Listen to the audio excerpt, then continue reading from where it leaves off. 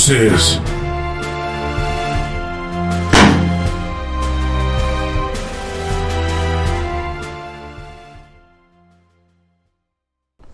Hey guys, it's Josh. I hope you're having a good day. So a few days ago I went to Chandler, Arizona to compare Waymo One Robotaxi service to Tesla's FSD Beta version 10.5. So I picked a start point and an end point and navigated both systems between the 2 points. And what you're seeing here is the Waymo ride on top and the Tesla ride on the bottom, and on the right hand side there's a map showing each one of the routes. So the Waymo decided to take a right out of the parking lot, which made the ride about 3 miles longer. So here you can see them getting through the parking lot and starting to exit. The Tesla route also went right, but then tried to make an immediate left to start going north. The way the Tesla navigation routed the car, it would have to make 4 successive lane changes within about a half a block, and you can see here it's only able to make 2 of those changes.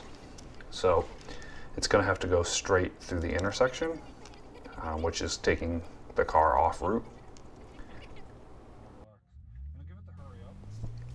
I do have to apologize for the Waymo ride being so shaky. I'm essentially just holding the camera on a tripod because my tripod wasn't tall enough to set up in the car. I wish I had thought a bit more about how to mount the camera in the Waymo car.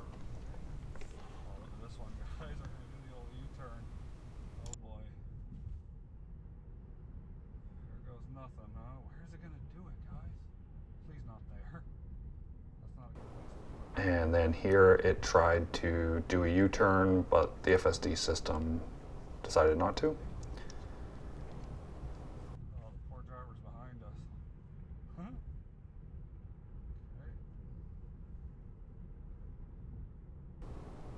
Okay. And then here, getting into the left lane, I had to take over because I wasn't comfortable with the car continuing through the intersection.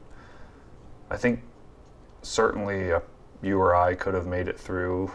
There's about 2 seconds gap there, and probably the FSD system could have made it through, but I wasn't comfortable with the safety margin considering the uncertainty of the FSD system in intersections and turns sometimes.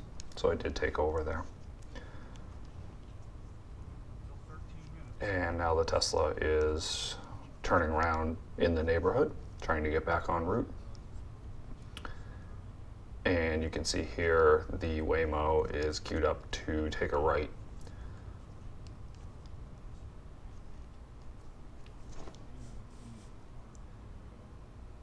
And Tesla's turning right out of the neighborhood to get back to the desired track, and it handles that pretty well. Just the one truck and then it's good. Should go.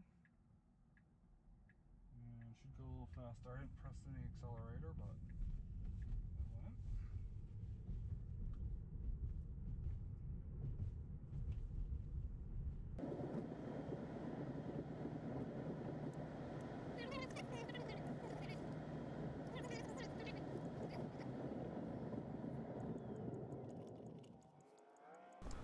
And here's the Waymo going right to start heading north.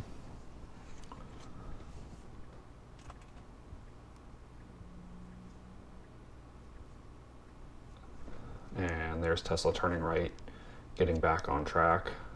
So now it's back on the correct navigation route. Very smooth, very nice. Assertive. One thing with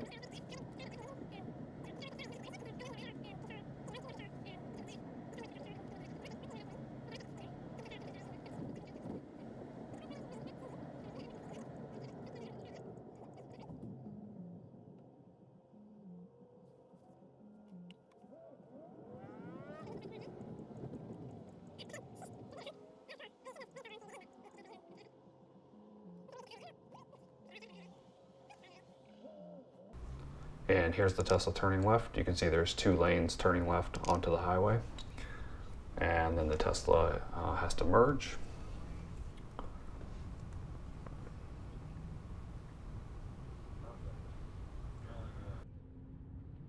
Okay, I guess we're going on the highway, guys. I'm gonna give it a little help here, just in terms of zipper merging.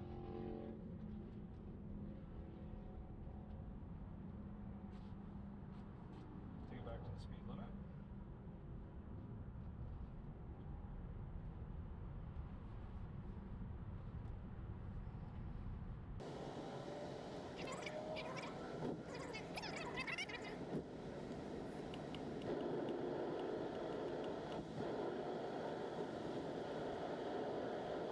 And here's the Tesla changing from one highway to another, no problem changing between highways.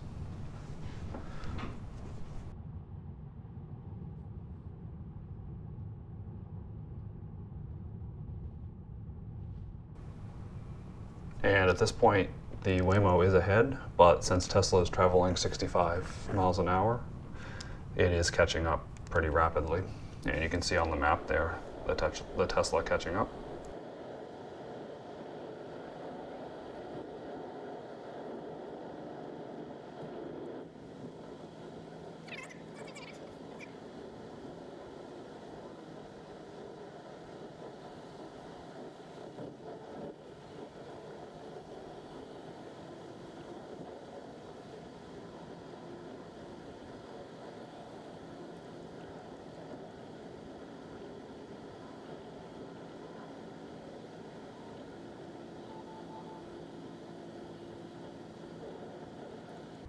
And here is the Tesla exiting the highway and preparing to turn left.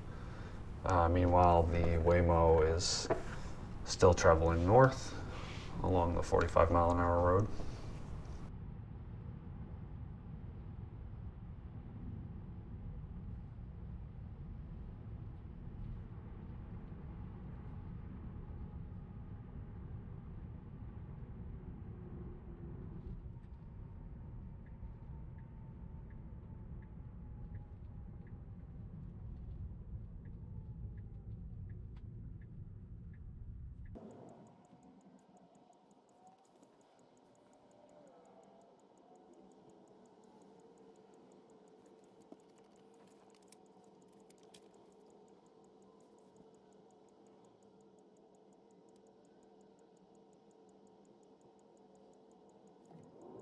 And here both cars are waiting to turn left. You see the Tesla start going. Again, it's 2 lanes turning left at the same time, no problem for the Tesla. And now the Waymo going left, also no problem for the Waymo.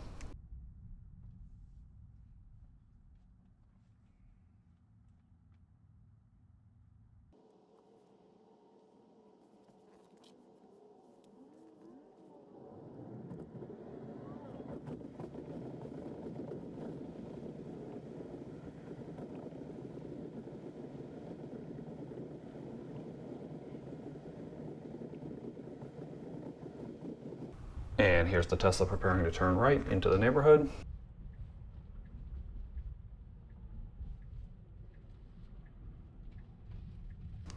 And no problem turning right. And the Tesla's navigating the unmarked neighborhood roads and the speed bumps of the neighborhood.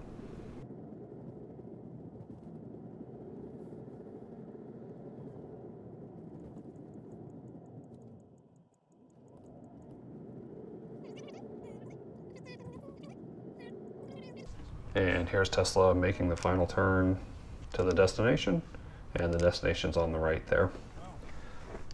It does stop in the middle of the road. That's how the system works now. So the Tesla ride is done, and I'm starting the clock so we can see the difference between the two.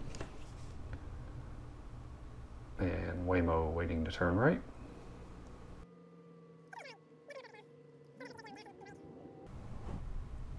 Here's the Waymo turning right, and no problem there.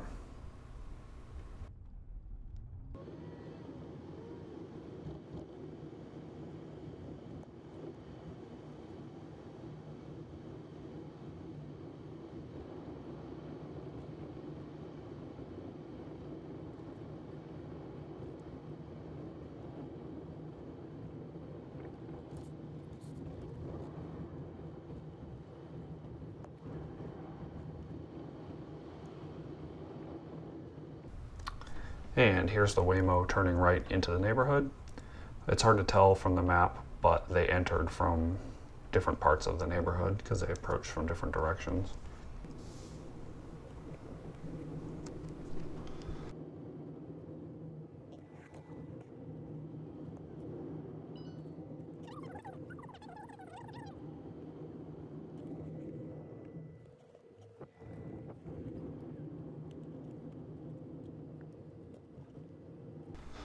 And here's the Waymo making the final left, approaching. You can see the same red car there from the Tesla ride.